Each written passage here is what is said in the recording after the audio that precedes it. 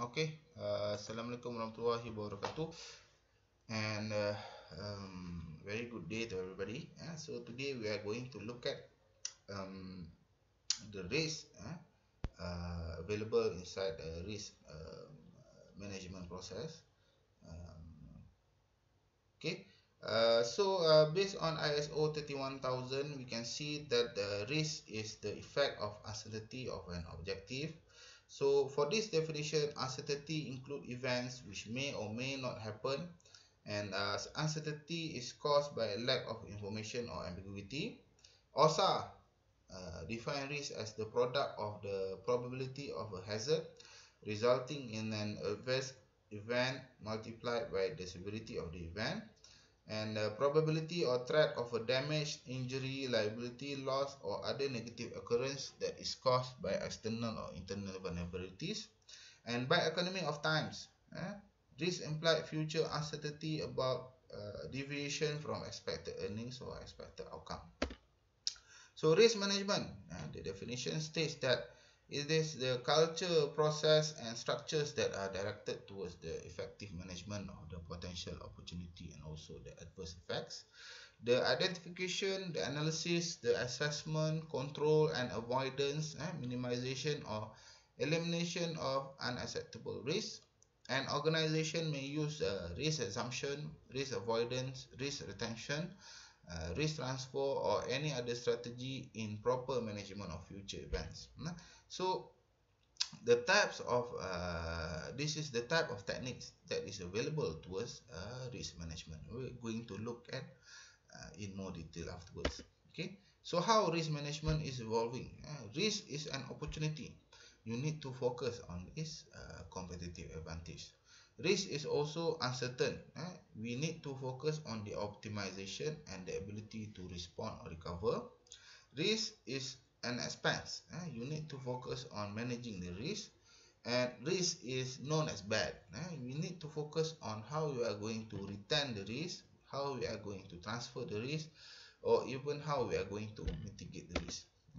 So the objectives of the risk management, we can look at the main point here on the macro aspect, which is caused by the environment, the technology, the human, the politics, and organizational factor. On the other hand, it involves all means available for humans, or in particular for a risk management entity, the management, the staff, the tools, and other organizational resources. So this aspect is more towards the micro aspect of risk management. Okay, so some of the principles of risk management is for us to create value, be an integral part of organizational process, be a part of decision making, explicitly address uncertainty and assumptions, be systematic and also structured, whereby you as an organization, you need to have this kind of qualities, this kind of decision making, this kind of creating value for the people to see that you are giving them the highest and best standards, like in our previous lectures. And as property managers also, you are also obligatory to ensure that this kind of risk is not affecting the organization, and most importantly not affecting the customer or even the residents of the property. Okay, so this is some of the risk management process that we can see. First of all, you need to establish the goals and context of the risk. You need to identify the risk. You need to analyze the risk. From the analysis of the risk, then you can see that you have the finding of what is eventually going to happen with the risk, and you need to estimate the risk level. You need to evaluate the risk. You need to treat the risk, and for improvement, you need to monitor and review based on the communication that the stakeholders or the customer or the residents give back to you. Like if you use a case study of an elevator in the property, the goal is to maintain the elevator at a very good condition. The risk associated is like overcrowding, overloading of the elevator, or even vandalizing the elevator. You analyze the risk. What is the likelihood of people vandalizing the elevator? And if people is vandalizing the elevator, what will happen towards the elevator? Whether the elevator's button is not going to be there, whether the elevator's car can be broken. You estimate what is the level, and you evaluate, and lastly you treat. Might be you mitigate, you put in a CCTV camera inside the elevator's car, so to reduce the likelihood of people conducting vandalism. So you mitigate and you treat, and then afterwards you review whether one CCTV camera is enough or not, or maybe you need to put in 2 or 3 CCTV cameras, or even you put in other deterrents, like you put the notice that states that, or if anybody is being caught vandalizing the elevator, they will be handed to the authorities. Okay, so some of the phases that we can see is through identify, assessment, control, and monitoring. So it's like similar with the diagram that being provided here. Okay, the identification phase is for you to identify, how you identify. You do the review on the documents, you get the information, you conduct a checklist, you do the analysis on the assumption, you make the diagram, you conduct a SWOT analysis: strength, weakness, opportunity, and threat. And then maybe if you cannot do all of that, you get another external expertise that can help you make better decisions regarding the risk. Okay, so there are a number of methods to identify risk, including the brainstorming, the review lesson, the interviews conducted with the expert, and also the stakeholder. You find out what is their opinion, whether they see something that you are not seeing before. Even though you are the property manager, you are not somebody who is always the expert in the elevator, in the fire system, in the electrical system. So you need to have these experts to come and tell you, oh, this is the type of risk available, like this electricity system is already quite old, so it can produce fire hazard. So I suggest you to change the electricity wiring system. So you as a property manager, you must make the decision to mitigate the risk based on the advice and consultation that you have received. Okay, so types of risk available, we have systematic and also unsystematic risk. For systematic risk, is more towards the macro aspect, as we said before, like inflation, the recession, the economic condition, the government policy, the bank's interest rate. So sometimes this kind of systematic risk is we cannot do anything about it. We cannot do or change the government policy. That is the prerogative of the government. But what we can do is that we prepare our organization. We prepare an emergency fund. What is happening outside there, at least we can be prepared. We can have a contingency of what is going on afterwards. But for unsystematic risk, it's more towards the specific nature of that firm, meaning this is more towards the micro aspect of the risk. So this is something that you as a property manager, you can have the ability to help to reduce, to mitigate, or even transfer the risk. Okay, all right. So risk profile, the list of threats to which a company or organization are exposed. So risk profile will outline the number of risks, the type of risk, and the potential effects of risk towards the organization. So this profile outline allows an organization to anticipate additional cost or disruption to its business operation. So you as a property manager, you need to find out what is the profile of risk that we can obtain. Like if you are facing the profile of pandemic COVID-19 now, you gather all of the information that you have, eh, that you can get from the internet, from WHO, from the government, and then you can implement the type of SOPs that is suitable, based on the recommendation of these organizations before. So getting good information means that you have the ability to profile the risk, the pandemic, and then you can take the good measures that we need to do in managing them. Okay, assessment phase. So this is some of the sub risk that we can see, like operative risk. We have the risk for system risk, people risk, process risk.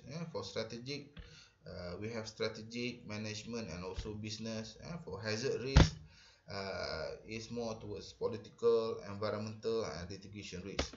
Okay, so this is some of the forms that we can use towards finding out what is the likelihood of a risk, and then what is the consequences of a risk. Like now, pandemic COVID-19. So of course, the likelihood of having COVID-19 among the resident is very high, almost certain. So if combined with the consequence, it's going to be catastrophic. So it shows that this can become uh, the highest effect and highest likelihood, which result in the highest number of marks, 25 here. But if you see like other kinds of pandemic, like a common cold, the flu, a common cold is going to be possible, 3, but the result might be just minor. So the result will be like a mark here 6. So it's possible, but it's a minor consequence only. Other than that, if Ebola, we know Ebola is happening in Africa, the likelihood of Ebola happening in Malaysia is quite rare, 1 only. And if Ebola happen, might be a major action. So the marks will be 4. It means it will be lower than the common cold at 6 marks, and then Ebola is going to be 4 marks. But if you compare Ebola at 4 and common cold at 6 with the COVID-19, it's going to be much higher. And then the threat level is at red, which is critical, as compared towards 6 and 4, which is only around low or even medium. Okay. So this is some of the techniques. It's very important for you to find out how you can eliminate the risk. So eliminating the risk at all. We don't invest in very high risk investment, like you are investing in shares, or even you invest in casinos. So that is very high risk, even though the yield is very high also. But you have the chance that you will not get the money back. And then you can try to mitigate the risk. Okay. Sometimes this is what we can relate towards the pandemic that is happening. We try to mitigate, even though we try to eliminate that, but it's going to be impossible. So we just try to mitigate. Transfer, it's not like we are trying to transfer COVID-19, no, but we try to transfer the consequences that will happen through the pandemic, like financial losses. At least if we have the insurance protection, then of course for the loss of income we can try to reduce, or even get them back. Okay. And lastly is the retention. This is where you just not like giving up, you just accept that this is the risk that is always available, and we are going to accept this risk. Like if we see in the form before about common cold, we cannot reduce, we cannot eliminate, mitigate, we just receive. Whatever happened to us with the common cold, we just eat the medicine, and then whether we get better or not is something that we try to accept. Okay. Okay, this is some of the elaboration of the risk management techniques that I've given the information about before. Okay, This is some of the references that you can find out if you wanted to know more regarding risk management inside property management. Okay, so typical risk profile in the property management, we have like bid process, information transfer, accounting process inside operations, market risk, bank and surety support, growth capitalization in the financial. For hazard, employee injury, illness, theft, natural hazard, property loss. Property loss, like the value of the property decreasing. People are not satisfied with the maintenance that you have done, and then of course they are not interested to purchase the property at your building. So of course the market value will be stagnant or even decrease over time. So as a property manager, is also the responsibility of you to help ascertain and also improve the present market value of the building. Okay, and then we have a strategic risk, whereby the customer or industry changes, the growth strategy, the brand, the image, the competition. This is more towards your organization, whereby you need to have a goodwill towards the name of the company, a good reputation. When people associate your company, like JM, if people just take JM, oh they know, oh JM property management is the best in Ipoh. So whenever if I have a property to be managed in Ipoh, I want to get JM. But if people associate your organization to be, oh JM is not very good PM, the staff is overworked, underpaid, the services given is not good, they hire unqualified people to become property managers. So we don't want that kind of thing, of situation to be happening. So we want our organization or company's name to be in the good or positive side, not the negative side. Okay, all right.